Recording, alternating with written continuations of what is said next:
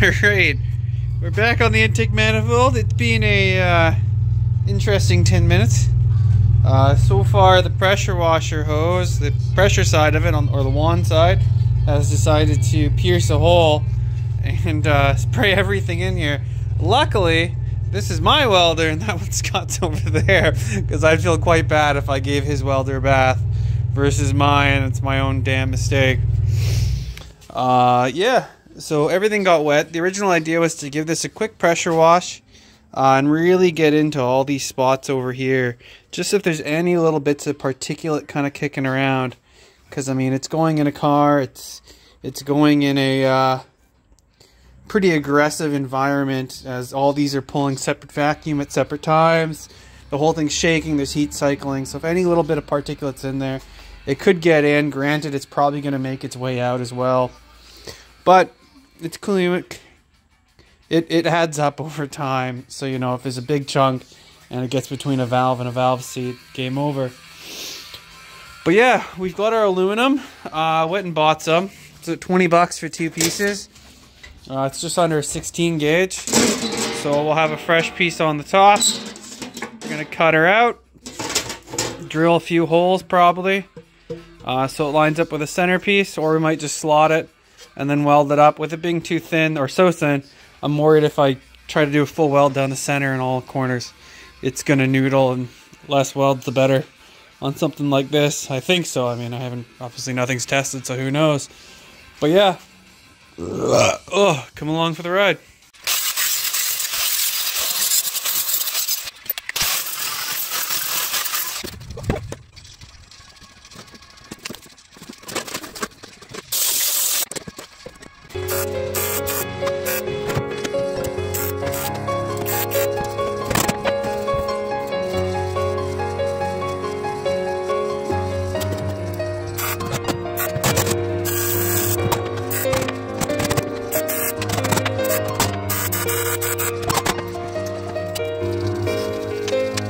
Alrighty, we've got the top tacked on. We're definitely going to take this slow so it doesn't get too warpy. I mean, we've already hit this with a hammer to kind of get that a nice little groove in there. And I mean, to meet some of the corners we have, it's not going to be perfect. Never planned to be, and never will be. Yeah, so yeah. Come along with me as we weld it up in the cold, because you can see my breath.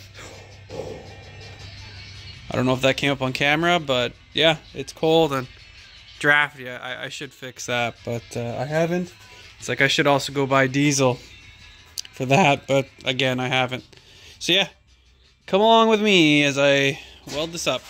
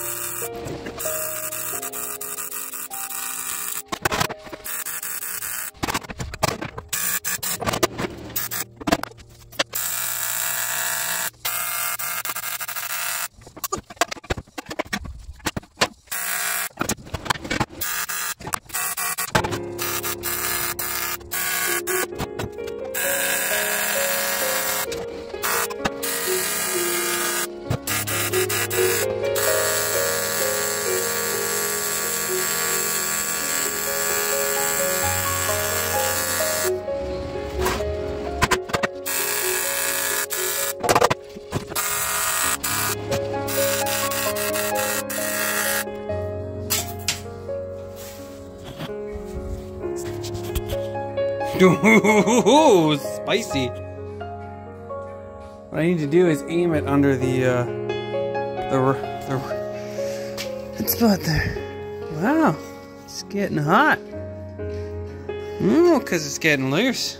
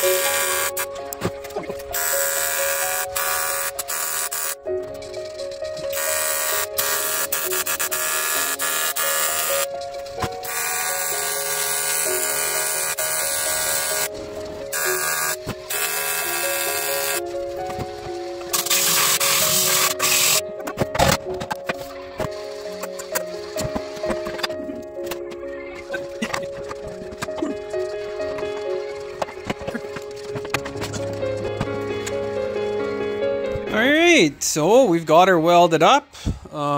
Again, keep the video in 240p. Looks a lot better. You can kind of see where we had some distortion issues. And I mean, me tapping with a hammer and going around wasn't the best idea. But I mean, with the ground clamp fucking up, the pressure washer, I mean, wasn't the cleanest of installs. And I should have went a little thicker on the top plate. But when I grabbed this stuff, I was like, oh yeah, it feels like 1/16. And no, it's a little bit under that. Or maybe I should have stepped up to 1/8. But nevertheless, it's all welded together. I mean, it's seemingly working. We blew some air in through this guy here, and it blows out a lot more from the back, which is understandable because it's going to go through and push out that way. I mean, if it was coming out of here, one of the other ones, it'd be a little bit more surprising. But the divider plate seems to be working because I don't feel anything come out of this side when I blow air through, and on that side either.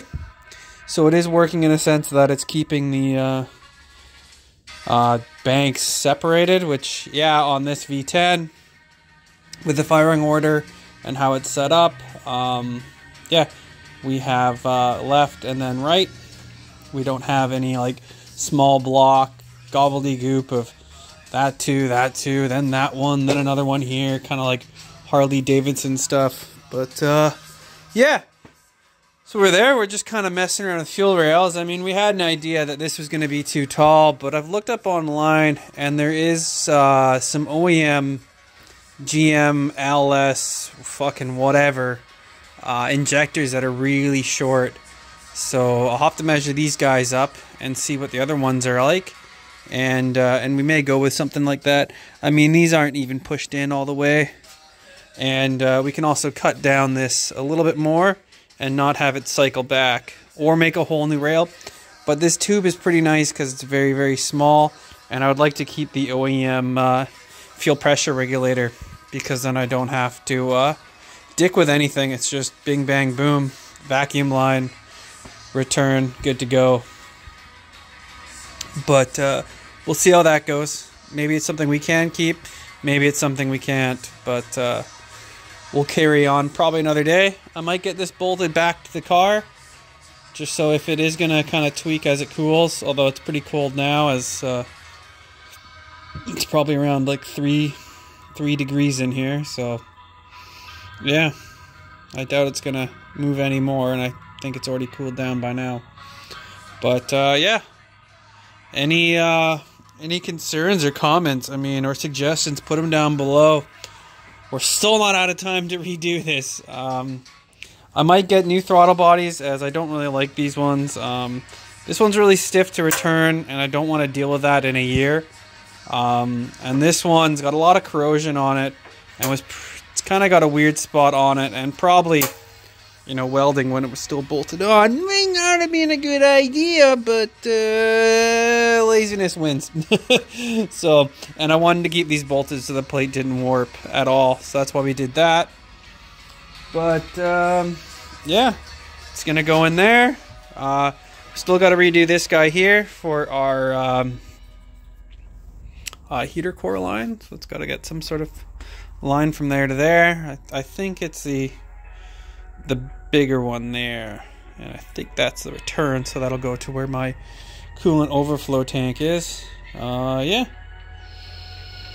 Ooh, I think that's about it, and then we can get our linkage done.